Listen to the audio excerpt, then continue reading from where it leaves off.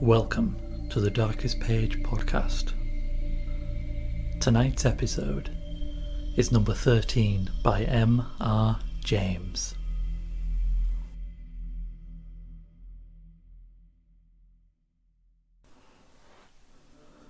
Among the towns of Jutland, Viborg justly holds a high place. It is the seat of a bishopric. It has a handsome but almost entirely new cathedral, a charming garden, a lake of great beauty, and many storks. Near it is Hald, accounted one of the prettiest things in Denmark, and hard by is Finderup, where Marsk murdered King Erik Glipping on St. Cecilia's Day in the year 1286.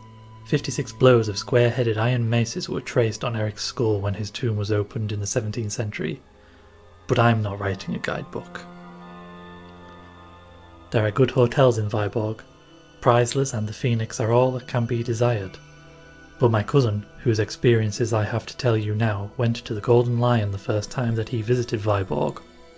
He has not been there since, and the following pages will perhaps explain the reason of his abstention.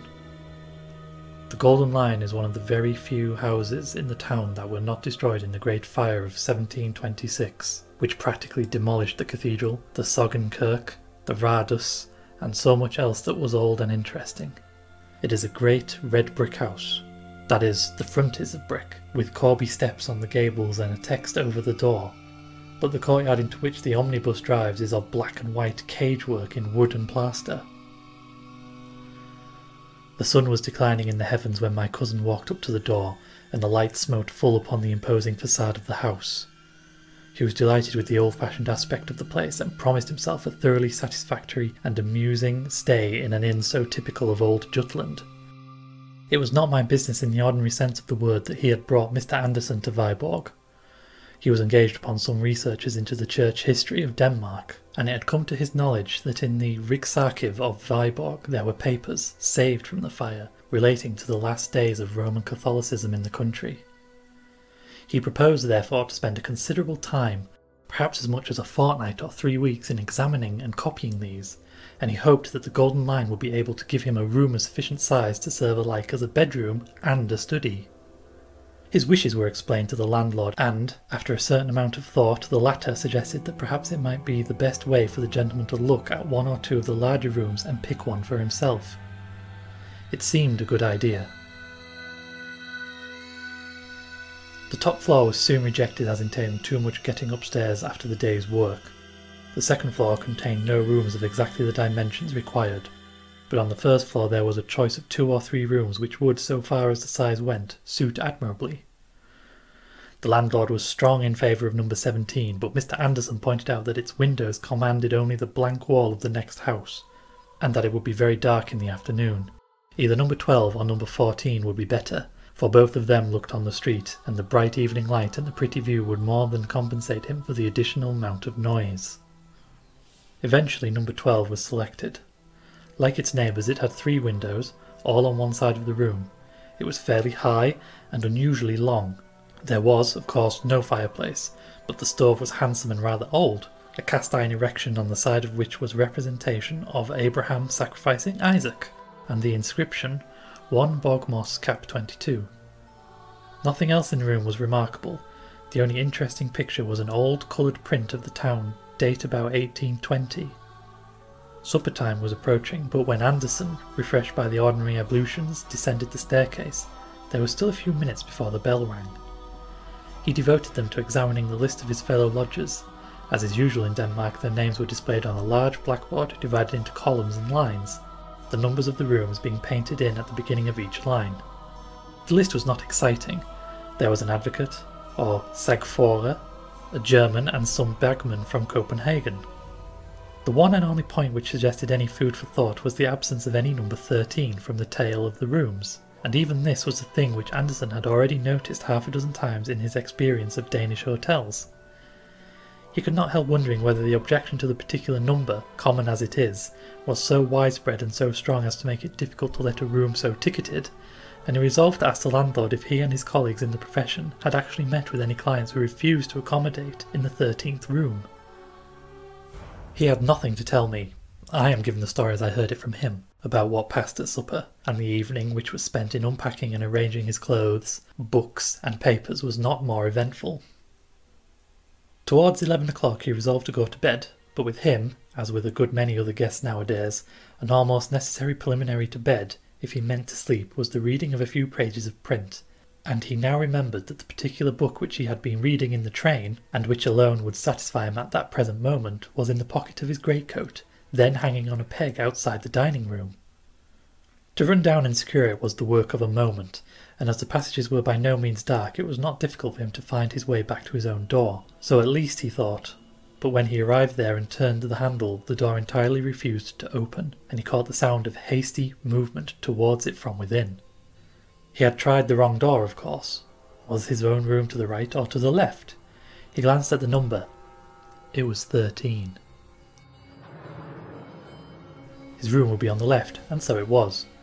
And not before he had been in bed for some minutes, had read his wonted 3 or 4 pages of his book, blown out his light and turned over to go to sleep, did it occur to him that, whereas on the blackboard of the hotel there had been no number 13, there was undoubtedly a room numbered 13 in the hotel. He felt rather sorry he had not chosen it for his own. Perhaps he might have done the landlord a little service by occupying it, and given him the chance of saying that it was well-born English gentleman had lived in it for 3 weeks and liked it very much. But probably it was as a servant's room or something of the kind. After all, it was more likely not so large or good a room as his own, and he looked drowsily about the room, which was fairly perceptible in the half-light from the street lamp. It was a curious effect, he thought. Rooms usually look larger in a dim light than a full one, but this seemed to have contracted in length, and grown proportionally higher. Well, well. Sleep was more important than these vague ruminations, and to sleep he went. On the day after his arrival, Andersen attacked the Riksarkiv of Viborg. He was, as one might expect in Denmark, kindly received, and access to all that he wished to see was made as easy for him as possible. The documents laid before him were far more numerous and interesting than he had at all anticipated. Besides official papers, there was a large bundle of correspondence relating to Bishop Jorgen Free, the last Roman Catholic who held the see, and in these there cropped up many amusing and what are called intimate details of private life and individual character. There was much talk of a house owned by the bishop but not inhabited by him in the town. Its tenant was apparently somewhat of a scandal and a stumbling block to the reforming party. He was a disgrace, they wrote, to the city. He practised secret and wicked arts and had sold his soul to the enemy. It was of a piece with the gross corruption and superstition of the Babylonish church that such a viper and blood-sucking troll-man that should be patronised and harboured by the bishop. The bishop met these approaches boldly. He protested his own abhorrence of all such things as secret arts, and required his antagonists to bring the matter before the proper court, of course the spiritual court, and sift it to the bottom. No one could be more ready and willing than himself to condemn Mag, Nichols Franken, if the evidence showed him to have been guilty of any of the crimes informally alleged against him. Andersen had not time to do more than glance at the next letter of the Protestant leader Rasmus Nielsen before the record office was closed for the day, but he gathered its general tenor, which was to the effect that Christian men were no longer bound by the decisions of bishops of Rome, and that the bishop's court was not, and could not be, a fit or competent tribunal to judge so grave and weighty a cause. On leaving the office, Mr. Andersen was accompanied by the old gentleman who presided over it, and as they walked, the conversation very naturally turned to the papers of which I have just been speaking. Herr Scavenius, the archivist of Viborg, though very well informed as to the general run of the documents under his charge, was not a specialist in those of the Reformation period. He was much interested in what Andersen had to tell about them. He looked forward with great pleasure, he said, to seeing the publication in which Mr. Andersen spoke of embodying their contents. "This house of the Bishop Free," he added. "It is a great puzzle to me where it could have stood.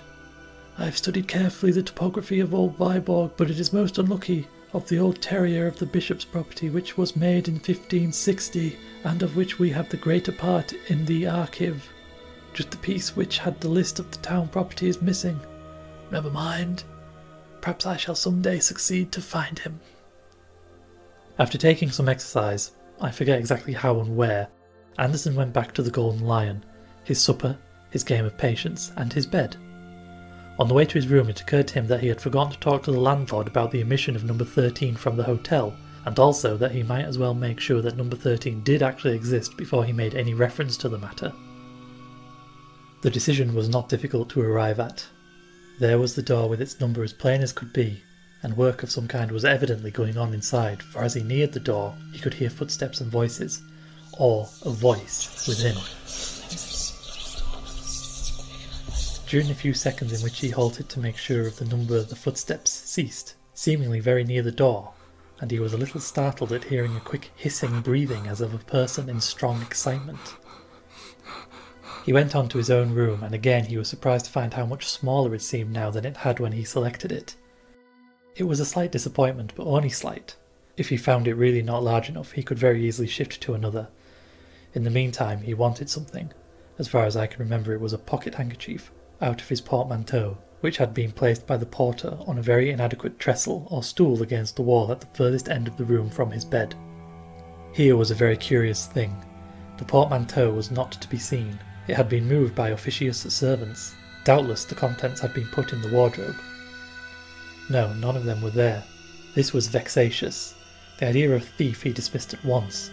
Such things rarely happened in Denmark, but some piece of stupidity had certainly been performed, which is not so uncommon, and the stupige must be severely spoken to. Whatever it was that he wanted, it was not so necessary to his comfort that he could not wait till the morning for it, and he therefore settled not to ring the bell and disturb the servants. He went to the window, the right-hand window it was, and looked out on the quiet street. There was a tall building opposite, with large spaces of dead wall, no passers-by, a dark night, and very little to be seen of any kind.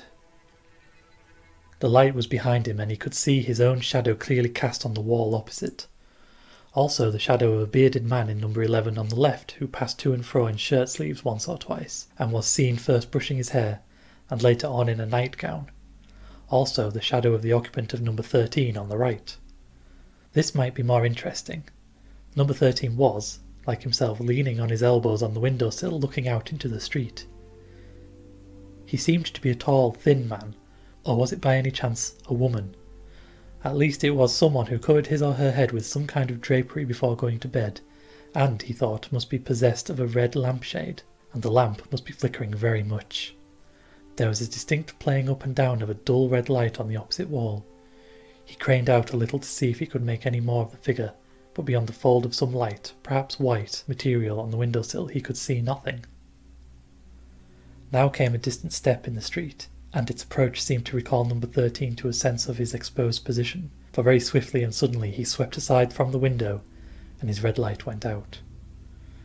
Anderson, who had been smoking a cigarette, laid the end of it on the windowsill and went to bed.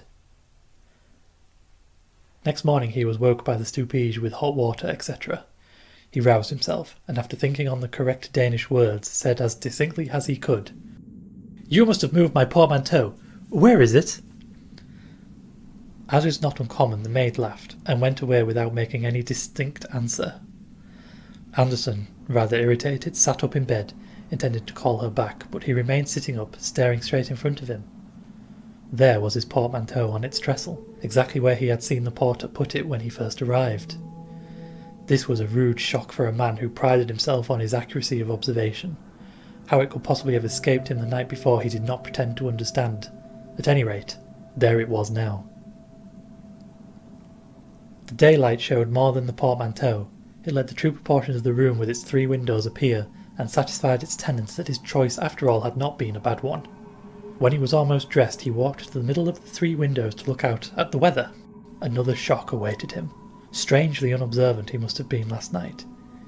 He could have sworn 10 times over that he had been smoking at the right-hand window the last thing before he went to bed, and here was his cigarette end on the sill of the middle window. He started to go down to breakfast, rather late, but number 13 was later.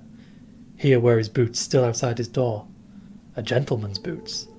So then, number 13 was a man, not a woman. Just then he caught sight of the number on the door. It was 14. He thought he must have passed number 13 without noticing it. 3 stupid mistakes in 12 hours were too much for a methodical, accurate-minded man, so he turned back to make sure. The next number to 14 was number 12, his own room. There was no number 13 at all. After some minutes devoted to a careful consideration of everything he had had to eat and drink during the last 24 hours, Anderson decided to give the question up. If his sight or his brain were giving way, he would have plenty of opportunities for ascertaining the fact. If not, then he was evidently being treated to a very interesting experience. In either case, the development of events would certainly be worth watching. During the day he continued his examination of the episcopal correspondence which I have already summarised. To his disappointment, it was incomplete. Only one other letter had been found which referred to the affair of Mag Nicholas Franken. It was from the Bishop Jorgen Free to the Rasmus Nielsen. He said, "Although we are not in the least degree inclined to assent to your judgment concerning our court, and shall be prepared if need be to withstand you to the utmost in that behalf, yet forasmuch as our trustee and well-beloved Mag Nicholas Franken, against whom you have dared to allege certain false and malicious charges, hath been suddenly removed from among us, it is apparent that the question for this time falls. But forasmuch as you further allege that the Apostle and Evangelist St. John in his heavenly apocalypse describes the Holy Roman Church under the guise and symbols of the Scarlet Woman, be it known to you," etc. Search as he might, Anderson could find no sequel to this letter, nor any clue to the cause or manner of the removal of the casus belli. He could only suppose that Franken had died suddenly, and as there was only 2 days between the date of Nielsen's last letter, when Franken was evidently still in being, and that of the bishop's letter, the death must have been completely unexpected. In the afternoon he paid a short visit to Hald, and took his tea at Bakerlund, nor could he notice, though he was in a somewhat nervous frame of mind, that there was any indication of such a failure of eye or brain as his experience of the morning had led him to fear. At supper he found himself next to the landlord. "What," he asked him after some indifferent conversation, "is the reason why most of the hotels one visits in this country, the number 13 is left out of the list of rooms? I see you have none here." The landlord seemed amused. "To think you should have noticed a thing like that. I've thought about it once or twice myself, to tell you the truth. An educated man, as I've said, has no business with these superstitious notions. I was brought up myself here in the High School of Viborg, and our old master was always a man to set his face against anything of that kind. He's been dead now this many years. A fine upstanding man he was, and ready with his hands as well as his head. I recollect us boys one snowy day." Here he plunged into reminiscence. "Then you don't think there is any particular objection to having a number 13? said Anderson. "Ah, to be sure. Well, you understand, I was brought up to the business of my poor old father. He kept a hotel in Aarhus first, and then, when we were born, he moved to Viborg here, which was his native place, and had the Phoenix here until he died. That was in 1876. Then I started business in Silkeborg, and only the year before last I moved into this house." Then followed more details as to the state of the house and business when first taken over. "And when you came here there was a number 13? No, I was going to tell you about that. You see, in a place like this, the commercial class, the travellers, are what we have to provide for in general. And put them in number 13? Why, they'd sooner sleep in the street or sooner. As far as I'm concerned myself, it wouldn't make a penny difference to me what the number of my rooms was, and so I've often said to them, but they stick to it, that it brings them bad luck. Quantities of stories they have among them of men that have slept in a number 13 and never been the same again, or lost their best customers, or one thing and another," said the landlord after searching for a more graphic phrase. "Then what do you use your number 13 for?" said Anderson, conscious as he said the words of a curious anxiety quite disproportionate to the importance of the question. "My number 13? Why, don't I tell you that there isn't such a thing in the house? I thought you might have noticed that. If there was, it would be next door to your own room." "Well, yes, only I happened to think... That is, I fancied last night that I had seen a door numbered 13 in that passage, and really I am almost certain I must have been right, for I saw it the night before as well." Of course, Herr Christensen laughed this notion to scorn, as Anderson had expected, and emphasised with much iteration the fact that no number 13 existed, or had existed before him in that hotel. Anderson was in some ways relieved by his certainty, but still puzzled, and began to think the best way to make sure whether he had indeed been subject to an illusion or not was to invite the landlord to his room to smoke a cigar later on in the evening. Some photographs of English towns which he had with him formed a sufficiently good excuse. Herr Christensen was flattered by the invitation and most willingly accepted it. At about 10 o'clock he was to make his appearance, but before that Andersen had some letters to write, and retired for the purpose of writing them. He almost blushed to himself at confessing it, but he could not deny that it was the fact that he was becoming quite nervous about the question of the existence of number 13. So much so that he had approached his room by the way of number 11, in order that he might not be obliged to pass the door, or the place where the door ought to be. He looked quickly and suspiciously about the room when he entered it, but there was nothing beyond the indefinable air of being smaller than usual to warrant any misgivings. There was no question of the presence or absence of his portmanteau tonight. He had himself emptied it of its contents and lodged it under his bed. With a certain effort he dismissed the thought of a number 13 from his mind and sat down to his writing. Occasionally a door opened in the passage and a pair of boots was thrown out, or a bagman walked past humming to himself, and outside from time to time a cart thundered over the atrocious cobblestones, or a quick step hurried along the flags. Andersen finished his letters, ordered him whisky and soda, and then went to the window and studied the dead wall opposite and the shadows upon it. As far as he could remember, number 14 had been occupied by the lawyer, a staid man who said little at meals, being generally engaged in studying a small bundle of papers beside his plate. Apparently, however, he was in the habit of giving vent to his animal spirits when alone. Why else should he be dancing? The shadow from the next room evidently showed that he was. Again and again his thin form crossed the window, his arms waved and a gaunt leg was kicked up with surprising agility. He seemed to be barefoot and the floor must be well laid, for no sound betrayed his movements.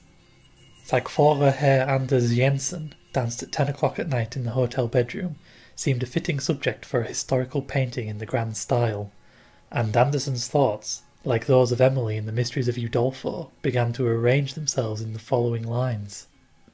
When I return to my hotel at 10 o'clock p.m, the waiters think I am unwell. I do not care for them, but when I've locked my chamber door and put my boots outside, I dance all night upon the floor.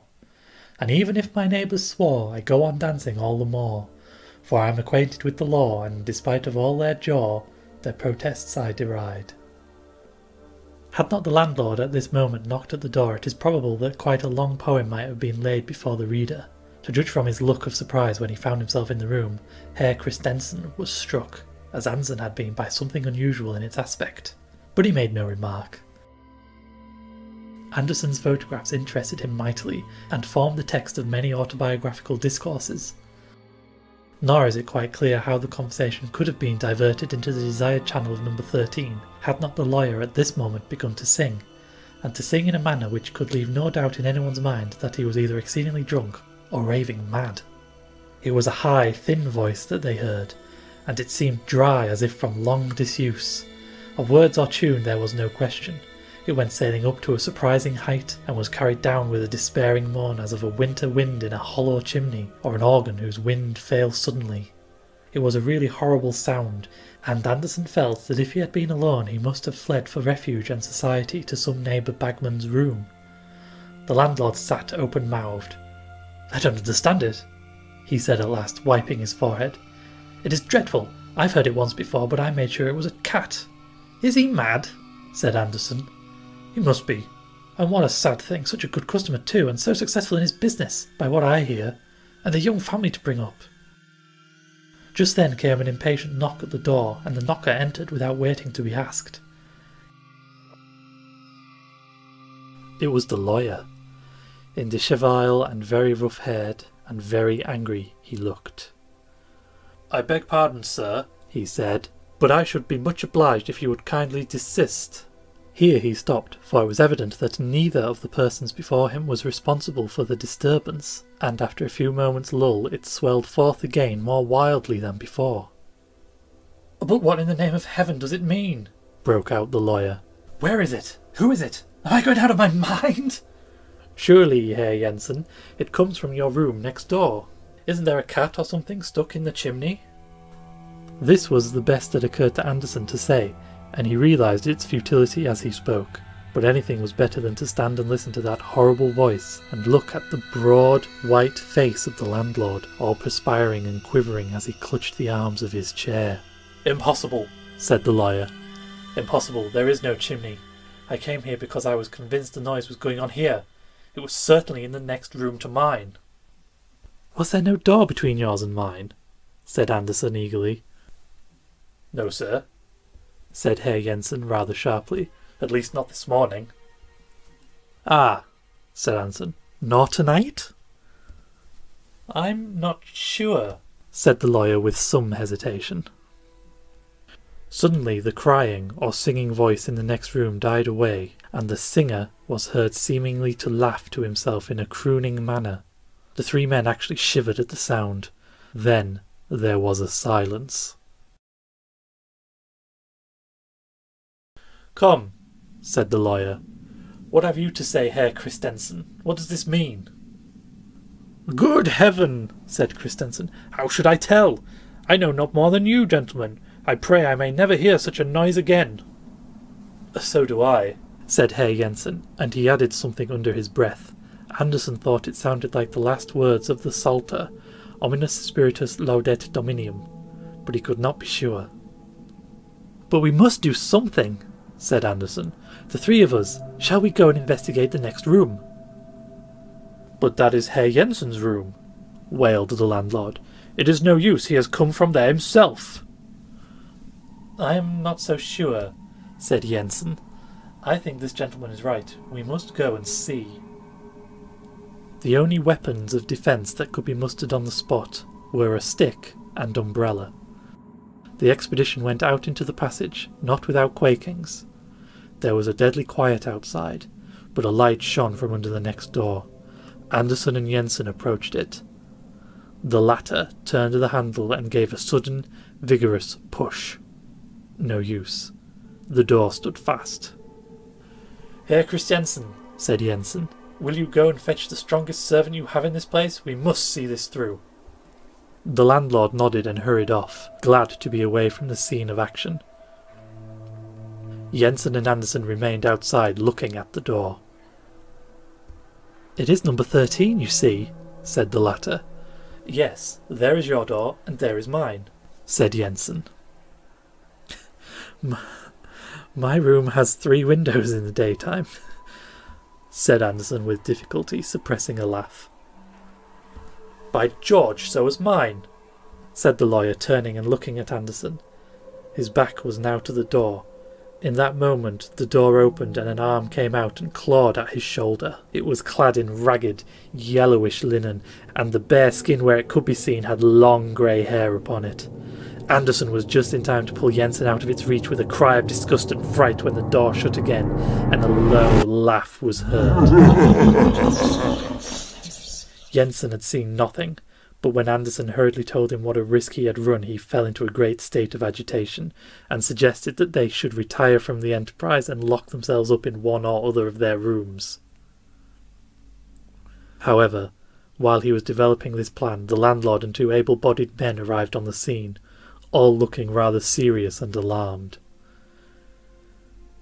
Jensen met them with a torrent of description and explanation, which did not at all tend to encourage them for the fray. The men dropped the crowbars they had brought, and said flatly that they were not going to risk their throats in the devil's den. The landlord was miserably nervous and undecided, conscious that if the danger was not faced his hotel was ruined, and very loath to face it himself. Luckily Anderson hit upon a way of rallying the demoralised force. "Is this," he said, "the Danish courage I have heard so much of? It isn't a German in there, and if it was, we are 5 to 1. The servants and Jensen were stung into action by this, and made a dash at the door. "Stop!" said Anderson. "Don't lose your heads. You stay out here with the light, landlord, and one of you 2 men break in the door, and don't go in when it gives way." The men nodded, and the younger stepped forward, raised his crowbar, and dealt a tremendous blow on the upper panel. The result was not in the least what any of them anticipated. There was no cracking or rending of wood, only a dull sound as if the solid wall had been struck. The man dropped his tool with a shout and began rubbing his elbow. His cry drew their eyes upon him for a moment, then Anderson looked at the door again. It was gone. The plaster wall of the passage stared him in the face, with a considerable gash in it where the crowbar had struck it. Number 13 had passed out of existence. For a brief space they stood perfectly still, gazing at the blank wall. An early cock in the yard beneath was heard to crow, and as Anderson glanced in the direction of the sound, he saw through the window at the end of the long passage that the eastern sky was paling to the dawn. "Perhaps," said the landlord with hesitation, "you gentlemen would like another room for tonight? A double-bedded one?" Neither Jensen nor Anderson was averse to the suggestion. They felt inclined to hunt in couples after their late experience. It was found convenient when each of them went to his room to collect the articles he wanted for the night that the other should go with him and hold the candle. They noticed that both number 12 and number 14 had 3 windows. Next morning the same party reassembled in number 12. The landlord was naturally anxious to avoid engaging outside help, and yet it was imperative that the mystery attaching to that part of the house should be cleared up. Accordingly, the 2 servants had been induced to take upon them the function of carpenters. The furniture was cleared away, and at the cost of a good many irretrievably damaged planks, that portion of the floor was taken up which lay nearest to number 14. You will naturally suppose that a skeleton, say that of Mag Nicholas Franken, was discovered. That was not so. What they did find lying between the beams which supported the flooring was a small copper box. In it was a neatly folded vellum document with about 20 lines of writing. Both Anderson and Jensen, who proved to be something of a paleographer, were much excited by this discovery, which promised to afford the key to these extraordinary phenomena. I possess a copy of an astrological work which I have never read. It has, by way of frontispiece, a woodcut by Hans Sebold Behem, representing a number of sages seated round a table. This detail may enable connoisseurs to identify the book. I cannot myself recollect its title, and it is not at this moment within reach, but the fly leaves of it are covered with writing, and during the 10 years in which I have owned the volume, I have not been able to determine which way up this writing ought to be read, much less in what language it is. Not dissimilar was the position of Anderson and Jensen after the protracted examination to which they submitted the document in the copper box. After 2 days' contemplation of it, Jensen, who was the bolder spirit of the two, hazarded the conjecture that the language was either Latin or Old Danish. Anderson ventured upon no surmises, and was very willing to surrender the box and the parchment to the Historical Society of Viborg to be placed in their museum. I had the whole story from him a few months later, as we sat in a wood near Uppsala after a visit to the library there, where we, or rather I, had laughed over the contract by which Daniel Salthenius, in later life Professor of Hebrew at Koenigsberg, sold himself to Satan. Anderson was not really amused. "You idiot," he said, meaning Salthenius, who was only an undergraduate when he committed that indiscretion. "How did he know what company he was courting?" And when I suggested the unusual considerations, he only grunted. That same afternoon he told me what you have read, but he refused to draw any inferences from it, and to assent to any that I drew for him.